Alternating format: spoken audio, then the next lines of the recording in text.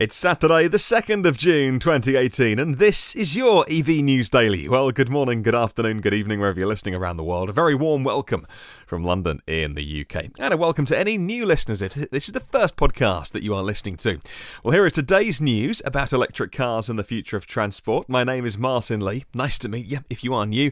And I go through every EV article online so you don't have to. Coming up on today's show, a Model 3 Teardown claims a low cost of production, and California approves almost $1 billion worth of investments into electric vehicles. But first of all, we have to start today with a new 5-year plan from Fiat Chrysler Automotive, FCA, and the parting shots of their CEO, Sergio Marchionne, before he hands over the reins to, well, we don't know who he's handing them over to. Well, the plans were announced yesterday at a very grand event in Balocco in Italy, where the CEO had plans for a mid-size Ram pickup and an uncertain future for Chrysler, Dodge and Fiat. But what about their plans for electrification? Well, you can expect some new models from Jeep, Ram, Alfa and Maserati. Fiat Chrysler will phase out production of all diesel cars in Europe within the next couple of years by 2021, Marchionne said. The company sees the engine technology as increasingly challenged by both regulation and consumer attitudes, and of declining importance. That's according to Automotive News. Fiat plans a full electric lineup around the 500 family. He said the company expects full utilization of Italian plants by 2022. Well, Maserati plans to add 32 dealerships in North America in the next 3 years by 2022, and will aim squarely at Tesla with a new high-performance plug-in hybrid sport coupe based on the Alfieri concept. It's a new car that the brand head Tim Kuniskis said, or Kuniskis. The all-wheel drive EV is going to come in a drop-top model as well, and will feature an aluminium frame for weight saving with a top speed of 186 miles an hour. Well, buyers are going to be offered the choice of 3 Ferrari-developed powertrains, including an all-electric version capable of 0 to 62 in the golden 2 seconds. That's according to AutoExpress. We are talking Rimac territory, we're talking new Tesla Roadster territory, and soon Maserati territory. All diesel engines will be eliminated from Maserati's product range, and they're going to be replaced by something called Maserati Blue. It's a whole new sub-brand, and it's going to be fully electrified, spanning 4 models. It's going to allow Maserati to target the electric pioneers, the likes of Porsche and Tesla, with a range of cutting-edge battery electric vehicles. All future powertrains, again, engineered and supplied by Ferrari, including anything electrified. Well, the plans do sound rather vague at this stage. A bit of a moving target, if you like. Maserati Blue will comprise hybrid, plug-in hybrid, and full BEV versions of the Alfieri, the all-new Quattroporte saloon, and the next-gen Levante SUV. Each electric version is going to use 3 electric motors and torque vectoring to deliver 4-wheel drive. Now, Maserati say they're going to offer some long range and quick charge times, but no numbers attached to those. Nothing specific. Meanwhile, GreenCarReports, in their look at the news by FCA, were more interested in an electric Jeep. The Jeep Grand Commander is going to arrive by 2021. It's going to be all electric. By 2022, Fiat Chrysler is going to offer 3 new all-electric Jeeps and 6 plug-in hybrids. Now, while the plug-in hybrids may come to the US, it's not clear that the electric Jeeps, the pure BEVs, are going to be roaming the LA freeways anytime soon. Marchionne noted that low gas prices in North America, until now, do make for a longer payback period for electrified vehicles. That would imply FCA's new plug-in vehicle options will be slower to arrive in the US than here in Europe and over in China. A plug-in hybrid version of the Renegade will go on sale in 2020 and a mild hybrid in 2021. The company also confirmed a plug-in hybrid version of the new Wrangler Midway through 2020, in addition to the e-Torque mild hybrid version due later this year. You can read more at GreenCarReports. Great article written by the journalists there. Well, the chap I mentioned, Timothy Kuniskis, the head of Maserati and Alfa, said this, and I quote, "It becomes increasingly clear that electrified powertrains are expected in the luxury market," end quote. Who do we think we can thank for that? Oh yeah, that would be Tesla, wouldn't it, if you're talking the luxury market. FCA's 2022 electric strategy for Europe. Now that is where heavy fines are in order if certain targets are exceeded for CO2 limits. What they're aiming for at FCA as a group, as a whole, in terms of the whole fleet sales, 20%, so a fifth of their entire fleet, plug-in hybrids or battery hybrids. That's just 20% what we would call an electric vehicle. 40% mild hybrids. So we're looking there at 48-volt systems, the kind of things that allow the engine to shut down when you're at motorway speeds and you're cruising, and then restart, the kind of 48-volt hybrid systems that will spool up turbos rather than using the engine to do that. The 48-volt systems, the mild hybrid systems that will take on those ancillary things that otherwise belts and pulleys and things in the engine would have otherwise done.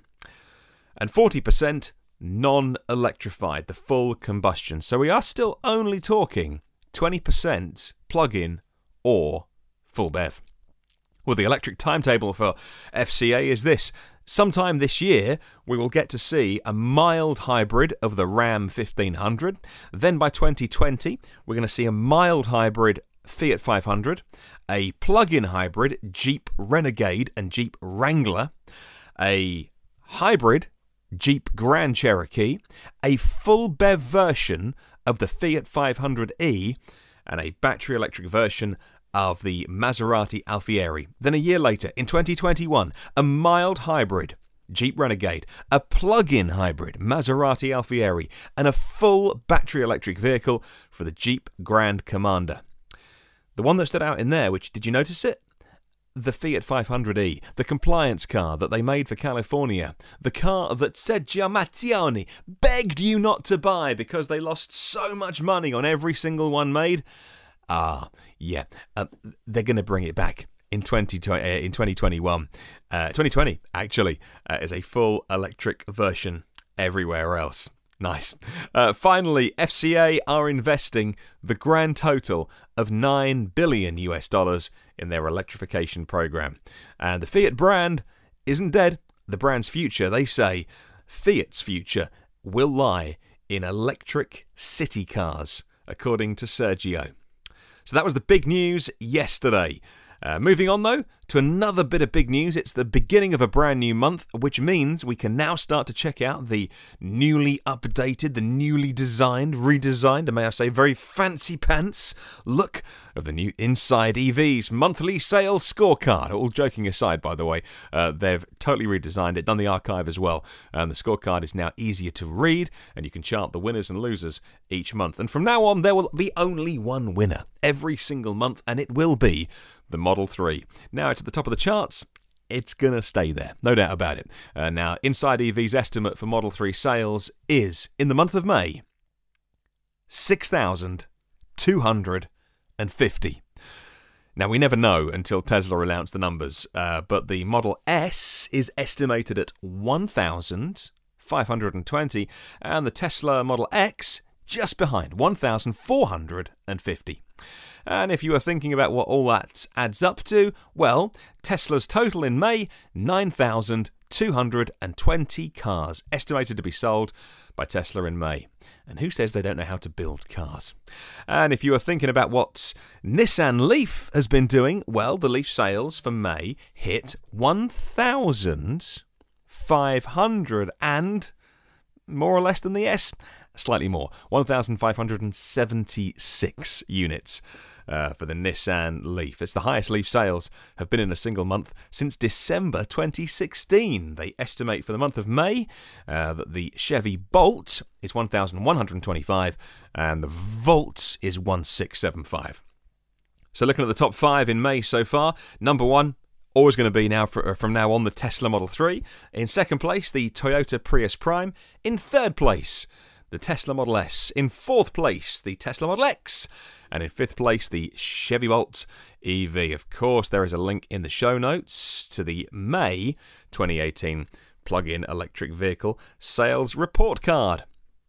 Well, a company in Germany has completed a teardown of the Tesla Model 3, and they claim to have worked out the cost for labour, parts and logistics. The raw costs, according to them, are $18,000. And the labour costs, well, that is a very conveniently round number. Always be suspicious of numbers that are of that round. The labour costs, they say, are exactly $10,000. One of the test engineers said this, and I quote, "If Tesla manages to build the planned 10,000 units a week, the Model 3 will deliver a significant positive contribution to earnings." End quote. Yeah, no, Sherlock. Of course it will. Well, Fred over at Electric concluded that the analysis would point to Tesla almost hitting a 25% margin on a standard 35,000 Model 3. Yeah, not many of those are going to be sold without any upgrades only once they hit 10,000 units per week. That is, we just talked about them selling 6,000 plus in a month. That, of course, 40,000 in a month is the target. He says, "I doubt that it will be the case. I'd love to be wrong on this because many people in the auto industry are hoping the Model 3 will be unprofitable just to prove what they've been saying, that you can't mass produce a long-range EV." Well, then the argument, no, it's not, then the conversation, the subject matter, took to Twitter. And Fred Lambert Electric tweeted this to Elon Musk. "You agree that the cost could go down to $28,000 on average at 10,000 units per week?" And Elon replied, one word, definitely.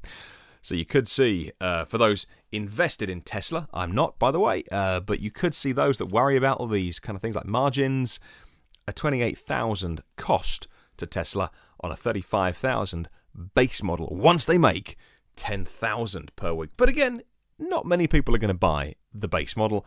Most people are going to be upgrading them even a little bit, and that's where the margins start to increase. Well, the final story today, this is news which may have gone under the radar for you, for some people, because we get all excited about new car announcements and all those kind of things, but I want to highlight it. It's a seismic level of investment. It's just huge.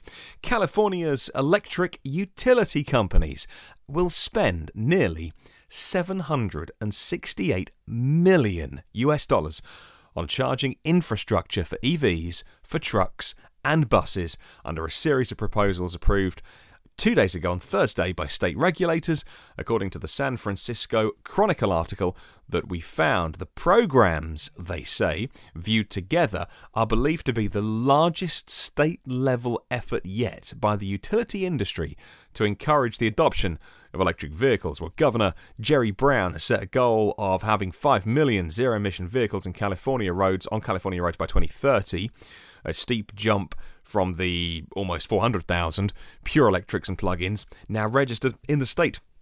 Well, Franz von Holzhausen, the chief designer of Tesla, spoke up on this subject only recently to say 5 million zero-emission vehicles, California, 2030, we'll smash it. We'll get there way before then. And he knows what he's talking about. He's privy to all of those top secret meetings. There will be a focus on creating the infrastructure to support charging stations, particularly, this is interesting, particularly for electric trucks and electric buses. And that's in contrast to previous expenditures, which have been focusing on the cars. I'll put a link to the San Francisco Chronicle article. Do read more and check out their site for another excellent article all about that.